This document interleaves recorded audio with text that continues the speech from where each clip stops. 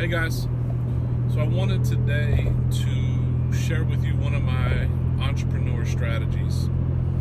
Recently, I had my CPA and my attorney advise me on creating what's called a solo 401k retirement plan. And in that solo 401k retirement plan, it allows me the opportunity to take my existing IRA, roll it over into a solo 401k, where then I become the custodian and the trustee. So basically, I'm able to manage my retirement by using a self-directed 401k, solo 401k.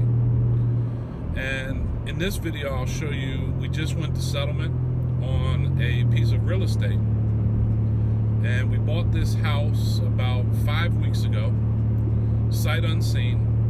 We bought it in the name of my solo 401k. We then marketed the property. We did no work. We didn't lift a hammer. We marketed the property for resale and had an offer within about a week. Had multiple inquiries. We posted it online as a for sale by owner. Great opportunity for fix and flip, or maybe a great opportunity for buy and hold. A couple strategies that we use in real estate depending on who we're marketing and what type of property that we're marketing. So this house was vacant. It was owned by a group of investors, from what I understood, that sat on the property. I think probably rented the property. But basically, it took us about 5 weeks to purchase it, no fault of our own. The owner had some liens and I think a judgment against the property. He was able to get the original lender that he had a loan with on this property to agree to a short sale. So basically, the bank agreed that he owed, in a sense, more than the property was worth, and they were able to come to an agreement in allowing us, myself, and my retirement plan to then buy this property. But I wanted to share with you the strategy that we're using here is to acquire it, remarket it, and either sell it quickly like a flip, where we don't do any work to it, sell it as is to maybe another investor or somebody who's looking to get into an inexpensive real estate deal. But I think the strategy, the entrepreneur spirit and strategy that we're going to show you here is that you can manage retirement. So as I said, we just went to settlement. We bought this property. It was just over $16,000, and I'll put the numbers on the screen here so you can see the math of it. And we marketed this property for sale for $24,000, and it's going to cost us, $1,000 or so in title fees to sell it. We got an all-cash offer for $22,000. and we accepted it. So I'll go through with you how we acquired it. I'll show you the existing condition. I'll put some pictures up here and show you how we the condition that we acquired this property in. We did no work. Once again, I'll say we didn't touch it. This is my first time going to the property, so I just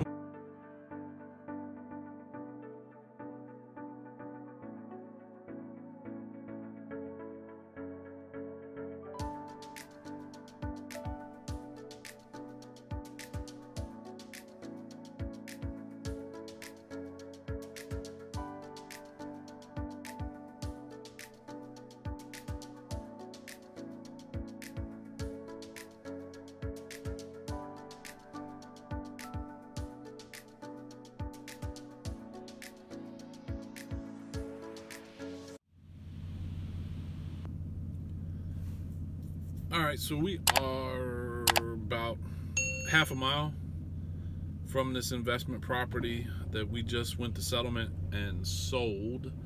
And the buyer mentioned that they're quite possibly even over here this afternoon getting out some of the trash that you might have seen in those photos. It was like a mattress and a couch and a bunch of torn up, I think, kitchen cabinets. So we are actually on West Edmonston, we are in the west side of the city of Baltimore, coming over, I think about 6 blocks up is where this property was. But, you know, as I said, the key to this video is to explain to you guys a different entrepreneur strategy of what you're able to do within your retirement. So buying this property and then selling this property, the gain that I will see on this investment and the sale of this property will go back in. It'll be distributed back into my solo 401k, tax deferred. So that means I'm not paying tax on the gain. But you do have to understand how to do it. There's certain stipulations of what type of investments you can do. Real estate, fortunately, is one of them. But I could not have done this in my solo 401k if I were going to be the one doing the work. Meaning if I were going to buy the property, go in and fix the property myself, I can't be the worker bee. I could hire a contractor to do it, to fix it up and then potentially sell it. Then the gain of that sale would be distributed back to my 401k. But for purposes of this video, this strategy today was to buy a piece of property at a discounted price. That property needed a ton of work. We didn't want to do the work.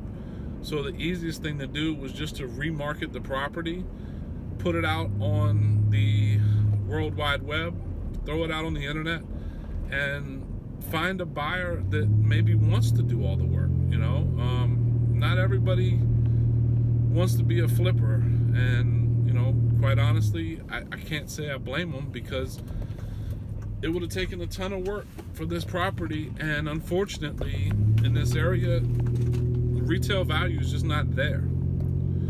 So we're to the left here, coming around. This is Harlem Avenue, and our property is just 2 blocks over.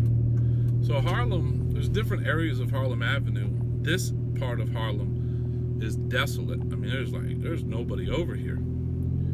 Half of them are boarded up, and yeah. So we're just around this corner here on the left. This is North Dukeland. And I don't see anyone here, but that doesn't mean, let's see. I'll try to pull over and show you guys the house.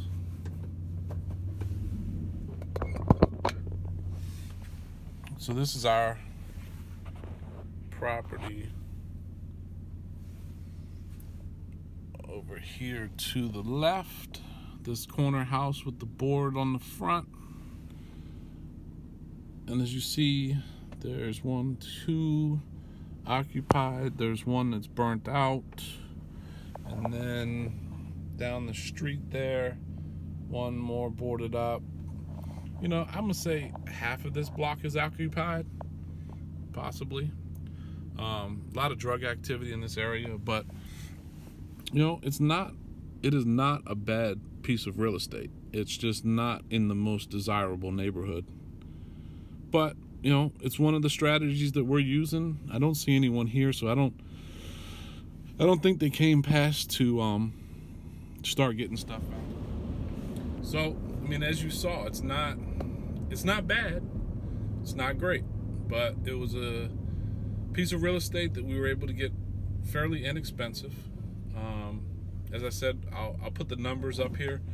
It was just over $16,000 on the purchase. We sold it for 22 minus Settlement fees, I think it's about $3,600 on the gain, and I'll be taking that cashier's check and putting that sucker right back into my solo 401k, and then venturing off and looking at, you know, the next potential.